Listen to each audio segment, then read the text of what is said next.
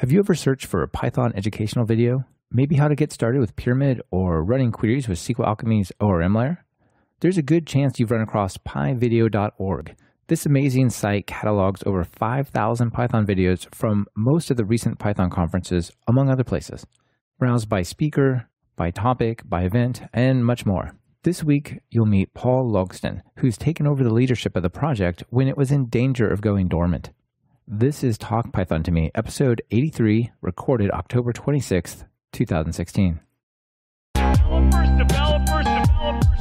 a developer in many senses of the word, because I make these applications, but I also use these verbs to make this music. I construct it line by line, just like when I'm coding another software design. In both cases, it's about design patterns. Anyone can get the job done, it's the execution that matters. I have many interests, sometimes it can Welcome to Talk Python to Me, a weekly podcast on Python, the language, the libraries, the ecosystem, and the personalities. This is your host, Michael Kennedy. Follow me on Twitter where I'm at mkennedy. Keep up with the show and listen to past episodes at talkpython.fm and follow the show on Twitter via @talkpython. This episode has been sponsored by GoCD and Hired. Thank them both for supporting the show by checking out what they have to offer during their segments. Paul, welcome to Talk Python. Hey, how's it going? It's going very, very well. Thanks for being on the show. I'm super excited to talk about what may be the largest collection of Python videos ever. And at PyVideo, this is going to be great. Yeah, Cool. I'm excited. Yeah, cool. So before we get to that, though, let's start at the beginning. What's your story? How did you get into programming in Python? Sure. So I guess it all kind of starts way back when you first get a computer. Your parents are like, oh, we should probably get the kid a computer so that they'll be up on the upcoming trends, or maybe just the family needs a computer, or there's a computer at high school. And that was what it was for me. I had a friend at high school that was into software stuff, and basically I just wanted to spend time with him, and he started to teach me HTML, and I ran with that for the rest of high school, building projects for teachers. Ended up in college unsatisfied with the real static nature of HTML. So started to learn PHP and was just like, oh, this is the best. I'm going to rule the world with PHP. That's not that far off. I mean, Facebook. It's absolutely, yeah, you're absolutely right. It was actually about the same time, too. Facebook and WordPress. Zuckerberg, yeah, we're running off. Of course, I didn't have those ideas of Facebook. I was more just like, yeah, I think there'd be a better grading system that I could build. Yeah, let me go do that. Fair grading for everyone. Fair grading, and people can access their grades online. No, that's awesome. So did you build that? Something like this? No. I jumped through a few iterations of building my own homepage and building a link holder. So a few sites that I regularly visited for news or for school or for whatever, and I wanted those links readily available.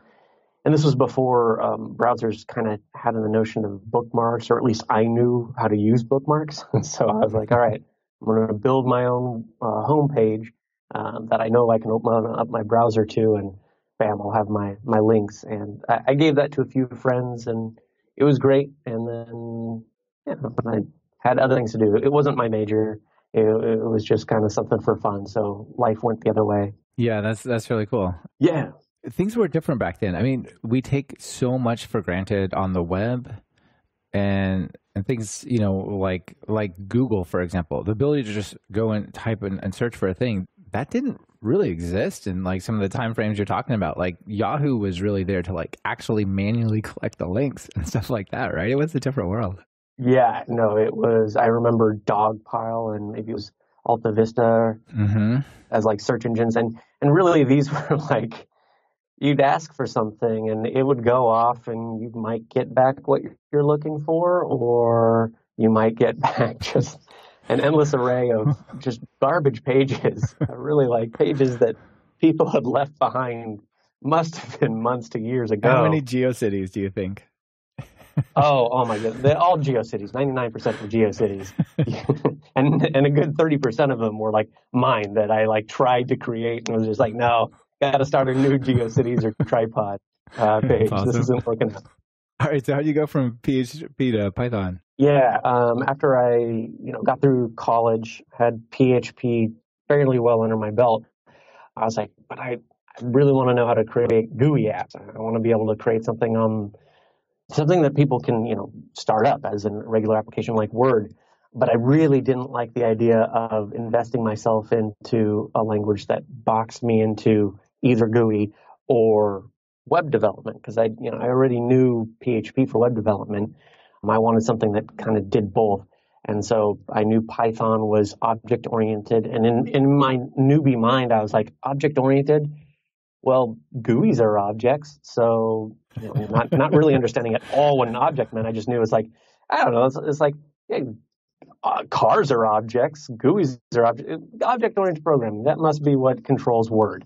So jumped into Python, and it was great. I think what really attracted me was the tutorials that were available at the time. I remember going through like Google's Python class, which was like only like 8 exercises, but it allowed you to do really like powerful stuff in a very short amount of time. And I was like, oh, okay, now I'm getting better at this fast. This is fun.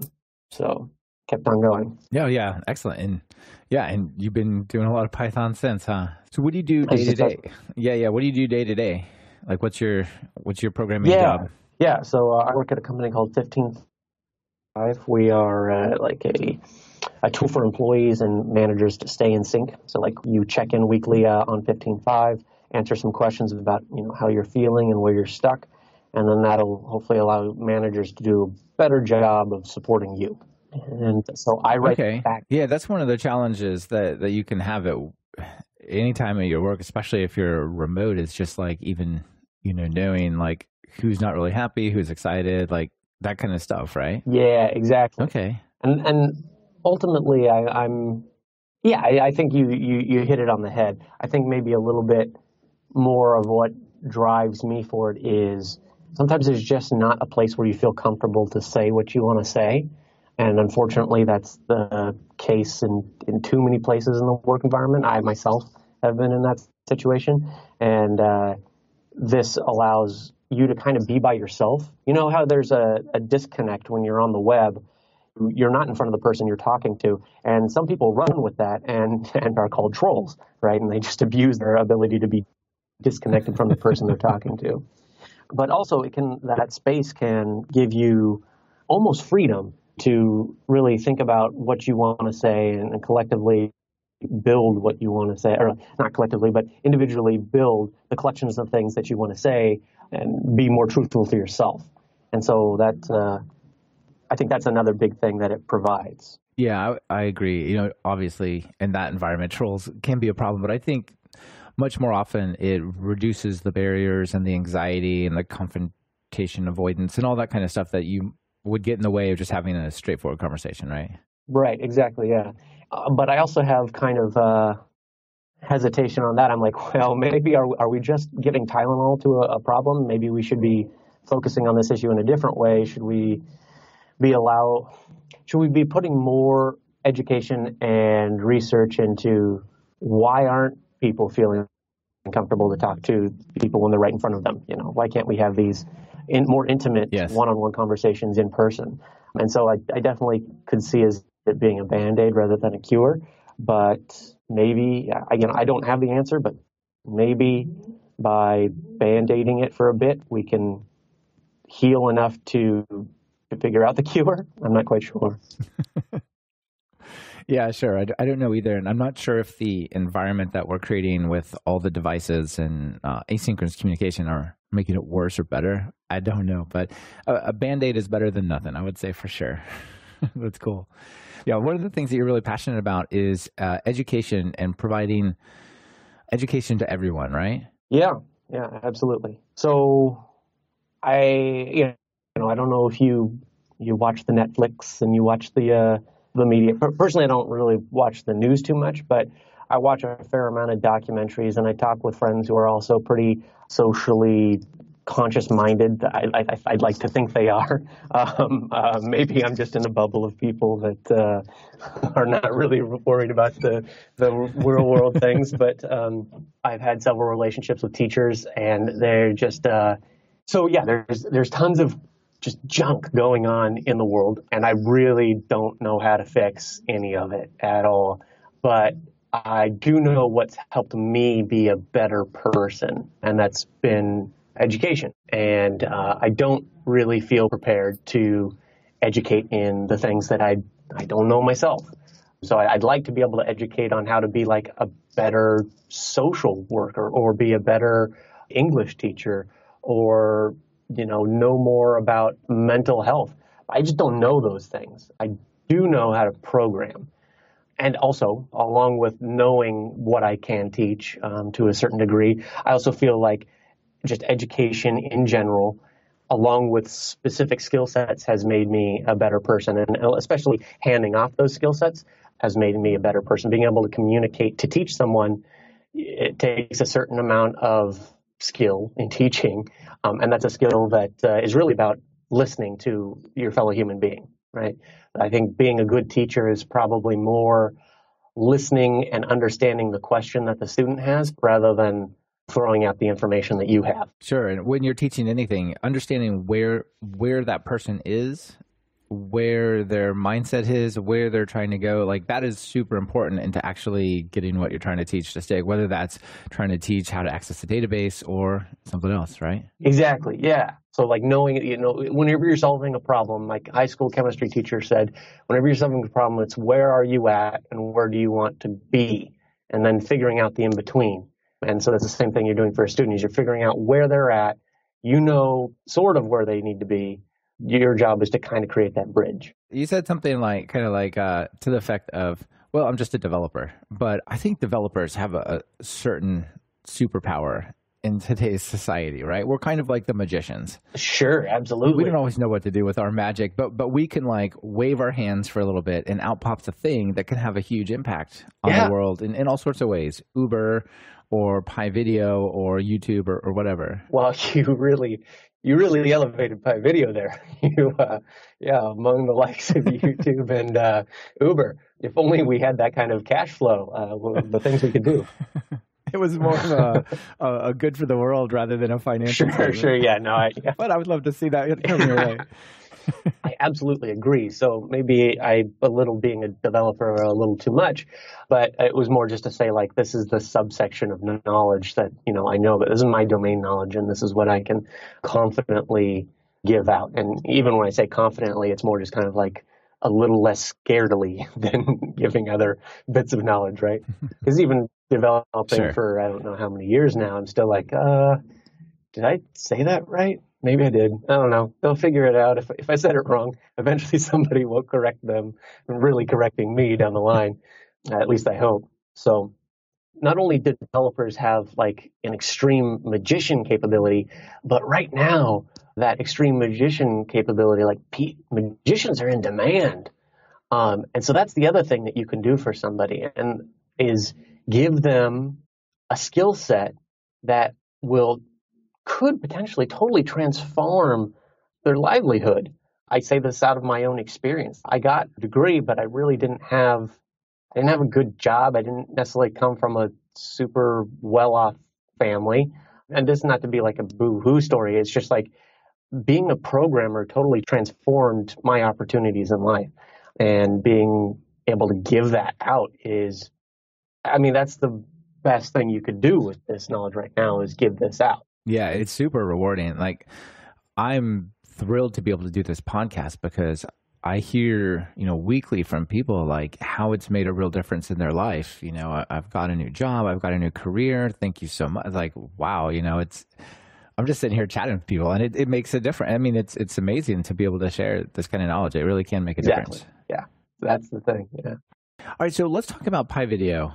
Why don't you tell everybody what PyVideo is and sort of give them a background? I'm sure if you've done a search on Google for some kind of teach me this video Python, you'll find PyVideo. I did a quick test a minute ago, and I pulled up a incognito window, and I type PYV into Google, and it suggested PyVideo as like the second thing. Oh, wow. So it's definitely, out there and well known. So tell us what it is. Right. It's just an index of Python videos. So maybe I'll take out the just. It's an index of Python videos. Its goal is to make finding Python video content easier, or quickly you can get to the video that you want. So if it's all just thrown up on YouTube, or if, say, an event where there's Python videos captured doesn't really have a space to live and people don't want to put it on YouTube, well, maybe they can send us those videos. We'll put it on archive.org and then post links to that in Python or PyVideo. The goal is simply to make finding Python content easier. It's like a really centralized catalog of Python presentations. Exactly. Right? Yeah. And with lots of ways to explore that data. Exactly. Yeah. So there's definitely a better way I could have explained that. So here's what I'll say. No, that's all right. Yeah. It's, like I said, an index of a collection of Python videos, but it's not just the web page that you see. The bigger project that's going on is the data collection. We got done with a lot of help from a lot of volunteers at the PyCon sprints, PyCon 2016 sprints. We got pretty much a fully functional index site built, right? It's a statically generated website. Every time somebody pulls new content into the PyVideo repo, it's automatically redeployed with all the latest content. So it's super easy to manage and just real simple front end to the data. But the data is the holy grail of this, or the real content. And that data is constantly being built out. And what is the data? It's just a bunch of JSON files with JSON blobs that contain, the title, the description that you see, and links to the videos. And anybody can add to this content. Anybody can, it's as simple as creating a PR you fork the repo, you create a PR, and with your event's content. And so long as you follow the pretty detailed guidelines for how to contribute, you're almost guaranteed to get that pull request in. Yeah, that's great. So first of all, how many videos do you have currently indexed? 5,481. Wow, that is a serious amount. Yeah. Half of them are just me waving and saying, Python, Python, Python. They're all great. So That's almost, a lot of these are conference presentations and stuff, maybe an hour, half an hour maybe. So that is a serious bunch of stuff to go learn. I think one of the really interesting things, one of the good things, the well-done thing of the Python community is about publicizing and sharing all the conferences, and there seems to be a really solid concerted effort to record and share what is done. Like, I was really impressed at PyCon US this year that basically the same day, maybe the next day, the videos from the conference were going up on YouTube. You can go to youtube.com/PyCon2016 and pull those up, right? But there's many events that go on around the whole world, and we can't go to all of them. Exactly, right. I saw some really great ones from Kiwi PyCon, so I'm sure I'm messing up the name a little bit, but the New Zealand one. There's no way I could go to New Zealand for a Python conference. Well, maybe someday if I'm lucky, but but I can watch it, right? And I can enjoy it. And I think that's really great. And so your project, now that you're maintaining it, I'll call it yours. I know it didn't start with you. Yeah, we'll talk about that. The world. But this project, let's say, does a real good job of bringing those together, because I can't like cruise YouTube and go, well, is there a PyCon AU 2016? I don't know, maybe, right? So having this all brought together is super valuable. Yeah, exactly. And I think you hit on a really great point, is that you wanted to see what the rest of the world has to offer, or the rest of, at least New Zealand has to offer for Python videos, Python education, and you could go do that quickly, getting. Maybe New Zealand's okay, but say in other parts of the world, say Africa. I know my brother is in Cameroon right now, and if he tries to go to YouTube to search up a video, it's going to take him a long time. But we're not even talking about downloading the video to watch or buffering the video to watch. We're talking about just getting to the content that he wants. It can take quite a long time, and that's even with Google aiding his search. So if he wanted to get to a particular Python video, this site helps him get there faster. It's less hops to the end goal that he wants to get a real long or a real complete list of what's available. And that means that people who are searching for educational content can get to what they need faster and don't need to waste time when they could be learning. Right. Yeah. And so all the data is stored in a Git repo, right, on GitHub. Yeah. And you can just clone that. And like you said, if you want to contribute to it, you just fork the repo, make some changes. Basically, you create like a JSON document in the right place, in the right format, do a pull request, and back it goes.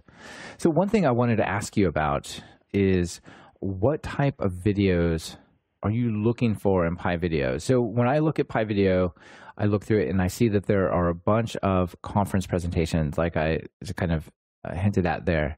And that's awesome. They should be there. But are there possibilities to put other ones? Like if I did just like a random tutorial and I put it up on YouTube, could I link that in there, or would that be inappropriate? No, that'd be totally. Are you looking for just conference presentations? No, absolutely not. I mean, as long as it's not like a video on snakes, just the actual Python, I think you're in the right category to create a PR.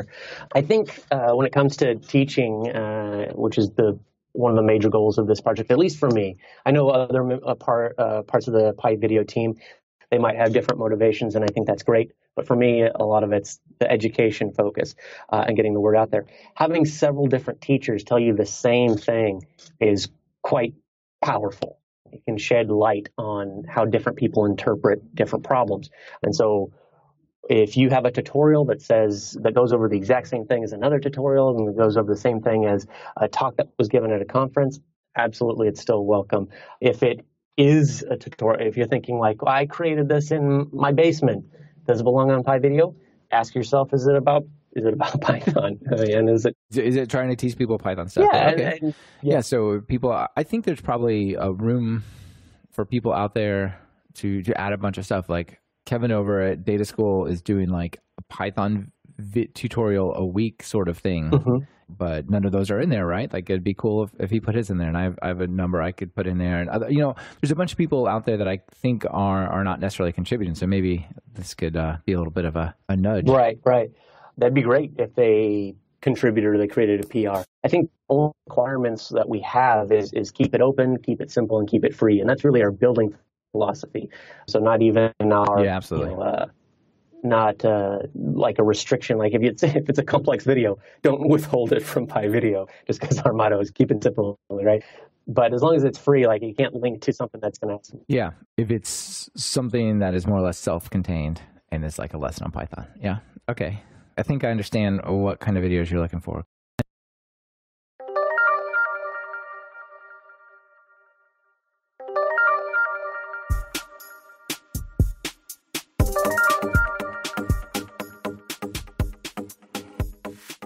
This portion of Talk Python to Me is brought to you by GoCD from ThoughtWorks.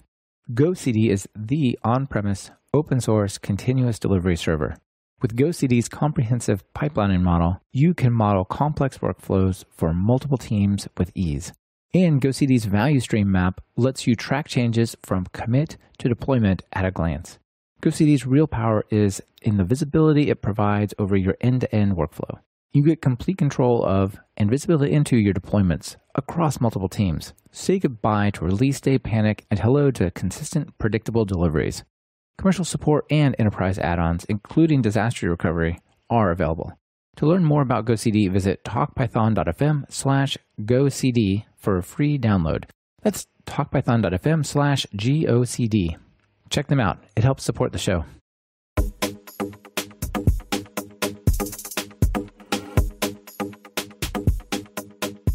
Tell us the story. This was started, when was it started? It was started by Will and Sheila, but I don't know when.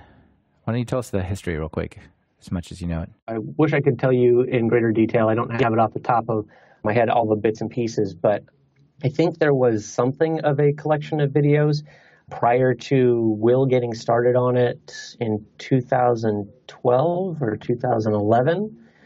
And I think he wanted to create a web front for it. And he had an idea and decided to build it out in Django. I think Sheila joined him shortly thereafter. helping to build that out and bring in videos. And they were just going at it, building out this site for, I guess, 4 years, 5 years. By the time they decided they wanted to do other things. And they did an amazing job. We had, like, probably when we got started, 3,000 some videos, maybe more. Forgive me if it's more and I'm incorrectly quoting Will and Sheila, but they did the bulk of this data collection and categorization. And when early 2016 rolled around, it was in January, I woke up one morning and, pulled up PyVideo. I like watch PyVideo while I do other things. And I saw the banner up at the top and I said, oh crap, this is going down. We need to do something about this. And I read Will's blog. I just didn't want to not have this tool there for me to watch videos while I did other things, right? You're taking away part of my entertainment. This is my routine you're talking about tinkering with. Yeah, you're getting so much out of it. You're like, well, I can't let this happen. Maybe you have to solve this problem exactly, personally. Yeah. And so I sent out a few emails, didn't hear anything back, and just assumed it was like, all right, yeah, they're probably getting pummeled by other people doing this, trying to help them out with this. So, I won't think into it too much and just let me start building out a small thing just in case that it's not, nobody else is doing anything. And sent a link to Will and Sheila saying, hey, this is what I got so far. Got some words back from Will and Sheila, and I forget exactly what the conclusion there was, but I think it was like, well, we're still working on figuring out, what the long-term solution for this is. And then came May, so PyCon 2016. It was basically I think somebody else went up to do a lightning talk. It was definitely, his name's Cameron, but I'm trying to think of his Twitter handle. So he got up and gave a lightning talk about, hey, we need to do something about this. And I was like, oh, great, awesome. He's also in the same boat. And that must mean that maybe I can help with them. Somebody else has got something going. And I showed Cameron the site that I had built out, which was a statically generated site. And basically the website went that way because it was already pretty much built. The skeleton was. And all that really needed to be done was styling. And when I say all that needs to be done, a lot of styling needed to happen. It looks totally different than what it did when I was building it, thanks to like the big team of people that were helping out at the PyCon sprints. That's cool. Yeah, it looks nice these days. Yeah. Oh, my goodness. I wish I could say that was because of me. This is because of a large team of people. And not only did we have this web team that was working on, making my site more user-friendly and more viable, more robust and prettier, but we also had another 2 sections that were working on like archiving the data in a better way and also refiguring out how we're going to hold on to data over the long term. And I think once Will and Sheila saw that it had a good foothold and a new pathway, they were happy to let it go that way. I think they wanted, they'd spent a lot of time. They'd spent 4 years working on this project. They want to make sure it's in good hands. And I was flattered to hear that they were okay with it going into our team's hands. So. Unfortunately, I didn't pay enough attention on how to contribute and how the flow went before, so maybe I just don't know. But it feels like the way you guys have it set up now is it's very open and it's very much a community project. Like contributing data is all through pull requests, and there's a bunch of people that worked on it in the sprints, and it feels like it's sort of spread out to be maintained by more people. Is that true? That's absolutely right. Yeah, I'm certainly not the most active maintainer right now. Like I think maybe in the first couple of weeks after PyCon 2016, I was doing a lot of work. I definitely don't even think then it was necessarily that I was doing the most work. Its sense has become that my job is to help introduce other people into how to help with the project. And then they tend to jump on and, just blow me out of the water in terms of, making pull requests, making sure things are clean, and making sure that the site keeps growing. Yeah, so you're kind of like the catalyst or the initial moving force or whatever, huh? To get it revived. I feel almost that's too much to say. I am simply I'm a good sign. Like, when you're driving down a dirt road and then there's, two paths, I'm a really good sign at the fork in the road saying, all right, well, you just go that way and you'll eventually get to 3 miles down the road that way. Yeah, exactly. Yeah. 42 pull requests and 3 contributors, and then we'll be there. Exactly. Yep, pretty much. Yeah. Nice. Okay. So what do you guys need from the community to take this to the next level, or at least keep it thriving? Great question. We need more contributions from conference organizers. So usually who has the money to pay for video cameras to record talks and stuff like that is conferences. A lot of meetups that are happening around the world don't have AV equipment to capture this stuff. So even those individuals that do, we're asking them to create these PRs. That's probably the biggest thing.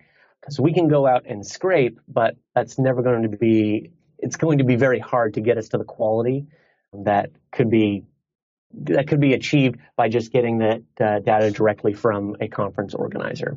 So when a conference organizer puts on a conference, we're looking for them to serialize that data into a JSON form. The specs are very clear, but of course, if you have improvements on that, let me know and we'll make it clearer.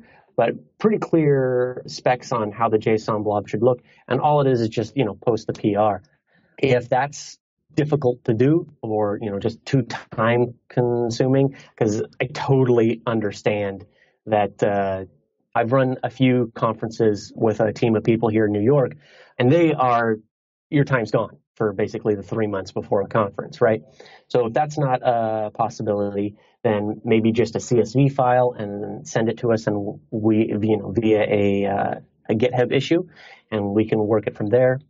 At the very least, try and create YouTube videos that are titled and have descriptions that conform to a certain specification that allow us to scrape the information a little bit easier. Those are the few areas where conference organizers could really help us out. If you're not a conference organizer, or you are, or it doesn't matter who you are, but you want to help out, we're always looking for people to help us scrape the web for these videos, whether they're on YouTube or Vimeo, and clean up the data to get it in a ready state to be part of the collection. Oh yeah, that sounds great. So one thought that came to mind, to sort of build on all what you just said, was there are many meetups going on all the time, right? There's one going on in Portland tomorrow, and I'm hoping I can make it. There's probably some really cool presentation going on at all these that for every conference, there's 30 meetups, right? What about some sort of call to action to, if you're going to go to a meetup and you have solid HD camera and like a lapel mic or something like that, offer to do a recording of it. If the speaker is up for it and the leader of the meetup is up for it, that seems like that would generate a lot of new content as well. Absolutely, yeah. So I will use your words verbatim. If you have solid AV equipment, and you have the time, you have the resources to hand back to the community in that way, that's a huge way that you could help out the PyVideo effort, the education effort around Python. And we would greatly appreciate it. Okay. Yeah, that would be awesome, right? There's got to be a lot of people with like a 4K camera and a tripod and a microphone, right? That can't be that rare. All my friends have, 4K, MacBook Pros. No. So you don't necessarily, I don't know if that was a lead into explaining the quality requirements. There's not really a whole lot of quality requirements when it comes to the videos that can be posted. So long as you have something that can record in a way that you could watch it and understand clearly what the video is trying to be said, or trying to be said in the video, you're set. That's all you need. You don't need the fancy dancy this or that to record. Yeah. Okay. Is there if I'm looking at the site, there's a couple of interesting things about the site. I want to talk about the technology, but you can go there and just sort of when you show up at pyvideo.org, you get just the latest talks. Right now I see some from PyBrazil, and you can sort by events. You can say, I would like to see all the presentations from DjangoCon 2014. You can also go by tags and say, I want to see all the stuff that has to do with argpars, right? And there's 2 videos on your site about argpars, for example. Right. And you can see by speakers. Is there a way to say, show me the really popular or highly rated ones? No. Is there like some sort of this is what the community has really liked feeling No. that is in the site? No, there's not. And I understand like the luster around that idea. I myself have kind of like tinkered with the idea, but I don't know that that's necessarily needed. One, so and our kind of one of our parts of our motto is let's keep it simple. So if it's not really needed to help people find what they're looking for, then we're not going to really include it. And sure, there might be people that are looking for like what's the most popular video, but I haven't heard a whole lot of requests for that, I guess is what I'm saying. Yeah, and if I flip through the tags, I find that like for the most part, there's not a tremendous number, right? Like for any particular thing. So if I look at just flipping through on SUDS, there's one talk. So it doesn't matter how highly or lowly rated that is, there's one, you know? Right. And, you know, like setup.py, there's 3 whole talks. Like you could probably just watch those if you're trying to learn about setup.py. Right. There's some like SQLAlchemy has a number of them and things like that, but the web has like 90, 89. Okay. Yeah, very interesting. Yeah, and also I didn't want to, I think I vetoed that idea also because I didn't want to kind of direct people in their search for whatever knowledge that they were searching for. I didn't want it to become like a popularity kind of a contest. Sure. So that was maybe another motivation. Yeah, and I would certainly never want to see like a downvote. Exactly. Button, you know, yeah. Like certainly not a downvote button, maybe an upvote button someday. If there's 100,000 and you're really trying to find of all the 1,000 things on, you know, the Pyramid Web framework, maybe someday you guys could revisit that. But I guess it's not really needed yet. That's cool. Yeah. So if somebody wants to like work on the project, become a core contributor, how do they go about that? What's your philosophy for making someone a core contributor? I'm pretty loose, I think, compared to other projects. I like to plug PyVideo as an easy way to get in your like open source credits or open source experience. I'm very readily try and merge things in. If you've got a PR, it's got to meet, you know, these certain minimum requirements, but other than that, try to merge stuff in ASAP. One, because, you know, that's content that other people are waiting for. I know I've sat waiting for like stuff to be updated on PyVideo for conferences that have happened like a month ago or something like that. And that's not any statement on Will and Sheila. That was while I was running the site and I just didn't have time to get around to it. But the idea, I think, or the philosophy for me is this site doesn't have to just be a learning experience for those who view, but a learning experience for those who contribute. So if you haven't given back to any open source project before, I think this one's a super easy one to get started with. And I want you to make a stab at it and work you into the fold quicker so that you can gain these skills. This is an opportunity for people to try out their open source contribution skills. Yeah. And it really is pretty easy. You know, like I said, you put together some data, title, video, tags, things like that. You work on this JSON document, you do a pull request. It's not like you're looking at like a tight loop in the C Python runtime or interpreter and going, you know, I need to understand the performance trade-offs and implications of writing this slightly differently, right? It's not anything of like that. It's like, hey, I'm going to sort of add to the data catalog. The other half, though, is the website. And the website is really interesting. Like you said, it's statically generated. And one thing I found interesting is I turned on the dev tools while I was cruising around it in the browser. And after the first request to a page, the site renders like 100% from cache, local cache, which is, that's a pretty cool effect. Yeah. So what's behind the site? How's that work? GitHub actually does that beautiful work for us. Again, to keep it simple, the idea is that we run on minimal infrastructure.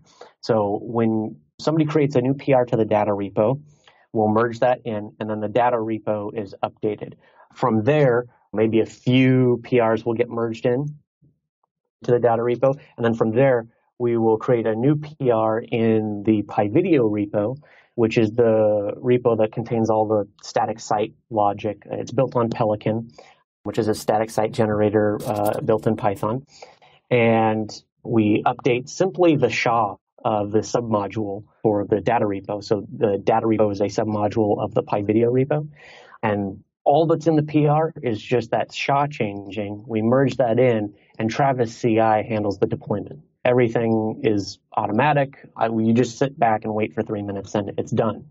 And that was done for a few reasons. One, it's very easy to maintain. Like, there's no servers I need to worry about. There's no keys I need to hand out, anything like that. It's simply just Travis CI handling everything in the background. And then it's fast. That's the other reason. It's when you're trying to download something from somewhere else on the planet, I don't want you to be slowed down because all of our servers are here in Northern Virginia, right? GitHub does the job of spreading the site around the world. And hopefully, I haven't traveled. I actually will be traveling to India in the later part of December, and I'll be making sure we're fast down there. So nice. Yeah, test it on your phone or something like that, right? Yeah. That'd be cool. It's super zippy. It probably does make a few things like, for example, my voting idea. It's much harder with this purely static site. Like it would add more complications certainly than it's worth, I would think. But it's a really impressive way to do it. Is that GitHub Pages basically with a custom domain map to it? Yes, exactly. Yeah, and that's another thing. Yeah, it would make it more complicated, and that's another reason we go with, or I'm pushing for us to stay with something that's simple. Is eventually people want to move on from our project. This is actually another point I wanted to make about contributors. This should not consume anybody's life. We should be able to give back to the community, but do so with an extra hour that we have a month. This shouldn't be taking 15 hours of extra time a week. So keeping it simple and keeping it to a point where people can come in and out easily will hopefully lessen the stress burden that comes along with becoming part of an open source project and ultimately allow it to live on longer. I think that's a really interesting point. You could have thought of like, well, we're going to have like the Python's universe of like YouTube with like fancy uploading tools and voting and all the various things, right? And that maybe that thing never gets built, or if it gets built, it consumes too much of your time and you've got to drop it. I think there's a really cool lesson from saying you've put together something that is good and good enough, but like so crazy simple. Like anybody can review a pull request and hit merge and then wait a few moments.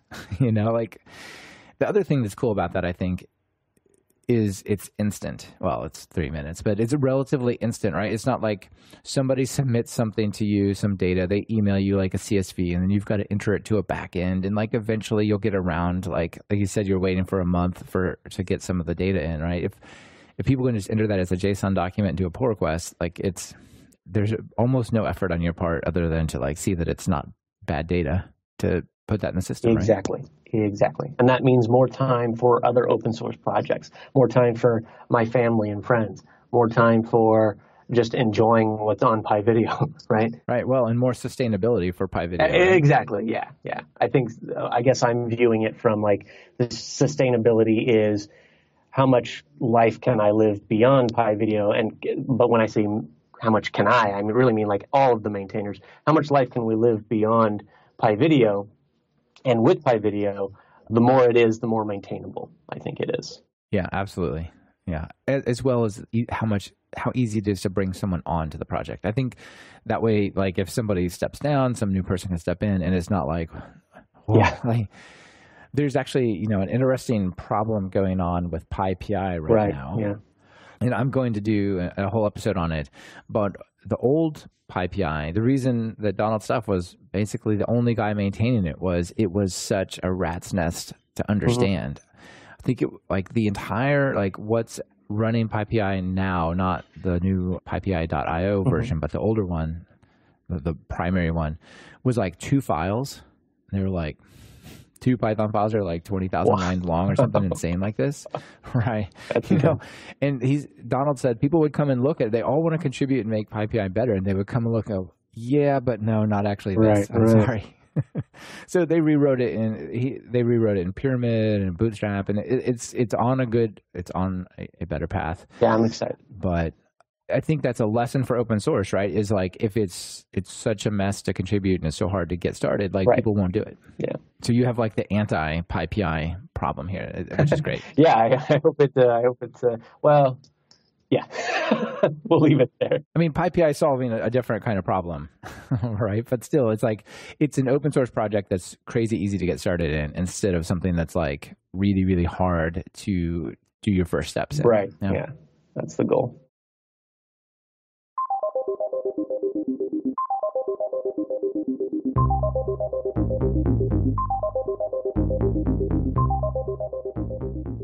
This portion of Talk Python to Me is brought to you by Hired. Hired is the platform for top Python developer jobs. Create your profile and instantly get access to 3,500 companies who will work to compete with you. Take it from one of Hired's users who recently got a job and said, I had my first offer on Thursday after going live on Monday, and I ended up getting 8 offers in total. I've worked with recruiters in the past, but they've always been pretty hit and miss. I tried LinkedIn, but I found Hired to be the best. I really like knowing the salary up front. Privacy was also a huge seller for me. Sounds awesome, doesn't it? Well, wait until you hear about the sign-in bonus. Everyone who accepts a job from Hired gets a $1,000 sign-in bonus. And as TalkPython listeners, it gets way sweeter. Use the link hired.com/talkpython and Hired will double the sign-in bonus to $2,000. Opportunity is knocking. Visit hired.com/talkpython and answer the door.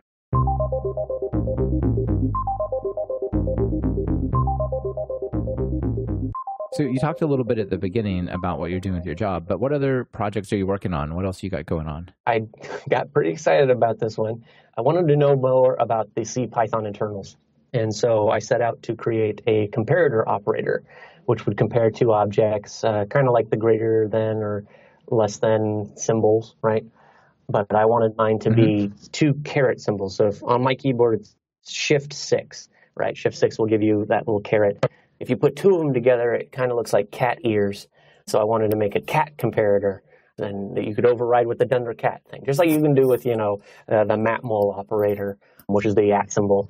And I figured it out. It took me probably a month worth of extra time on the side getting around to it. And I'm not super proficient at C, but I got it, and it prints meow, or it can print whatever you want it to print.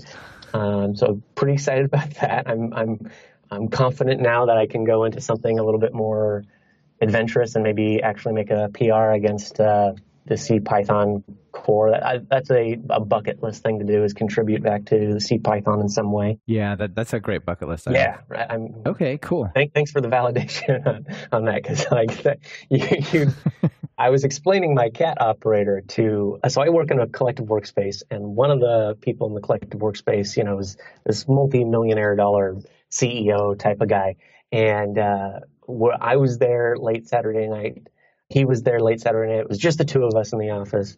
I get done with my cat comparator operator. He gets done with I don't know what. And we're both going down on the elevator.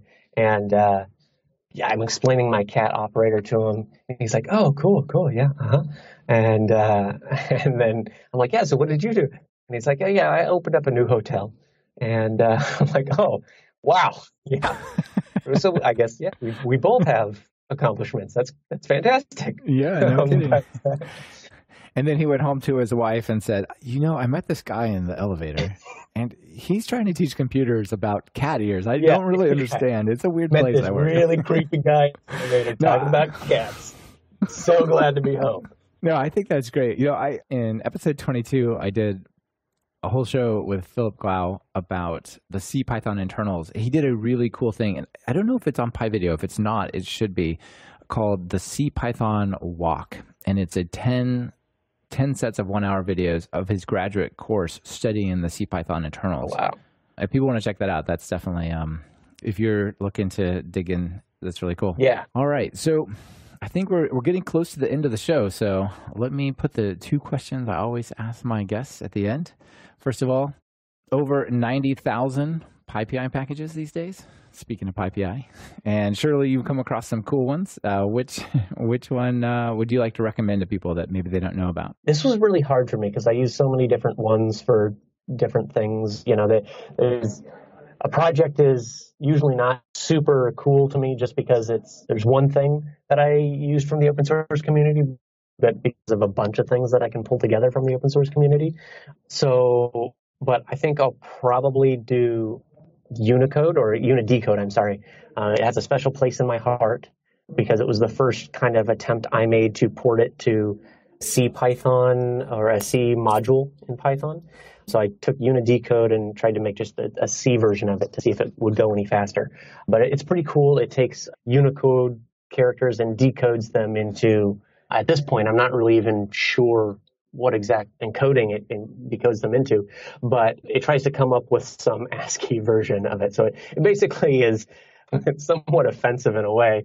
It tries to take all the languages that are and symbols around the world and compress them down into ASCII text or American. Yeah, the ASCII text, yeah. It says you shouldn't be whatever native language you are. Compress it down into America. And so, unfortunately, we have to deal with that. Yeah, but there are systems that only display ASCII. And so either you get boxes or you get something that actually could be useful. So it's while offensive on one hand, it can be powerful in others, right? Powerful and somewhat necessary sometimes, yeah. Yes, exactly. Cool. All right. And so when you write some Python code, what editor do you use? 50-50. 50% of the time it's in Vim, 50% of the time it's in PyCharm. Okay. Oh, a perfect split. Cool. All right. So, Paul, it's been great to talk to you. Got any final call to actions for people? What do people need to do to make PyVideo better? Go out, learn, and share. That's all. Awesome. Okay, that's a great call to action. Well, thanks for sharing the story of PyVideo, and thank you for working on this project. It's been very helpful to me, and I'm sure it's been helpful to many, many people. So thanks for that. Yeah, thank you. Very flattered to be here. It's great to have you here. Talk to you later. This has been another episode of Talk Python to Me. Today's guest has been Paul Logston, and this episode has been sponsored by GoCD and Hired. Thank you both for supporting the show. GoCD is the on-premise open-source continuous delivery server. Want to improve your deployment workflow but keep your code and builds in-house? Check out GoCD at talkpython.fm/GOCD and take control over your process. Hired wants to help you find your next big thing. Visit hired.com/talkpython to get 5 or more offers with salary and equity presented right up front and a special listener signing bonus of $2,000. Are you or a colleague trying to learn Python? Have you tried books and videos that just left you bored by covering topics point by point? Well, check out my online course, Python Jumpstart by Building 10 Apps at talkpython.fm/course to experience a more engaging way to learn Python. And if you're looking for something a little more advanced, try my Write Pythonic Code course at talkpython.fm/Pythonic. You can find the links from this episode at talkpython.fm/episodes/show/83.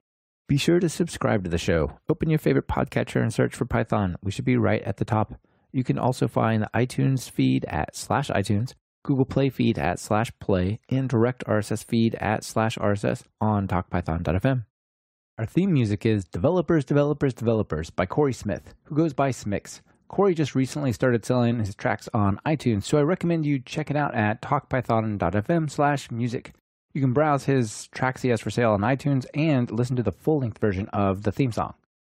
This is your host, Michael Kennedy. Thanks so much for listening. I really appreciate it. Smix, let's get out of here. Stating with my voice, there's no norm that I can feel within. Haven't been sleeping, I've been using lots of rest. I'll pass the mic back to who rocked it best.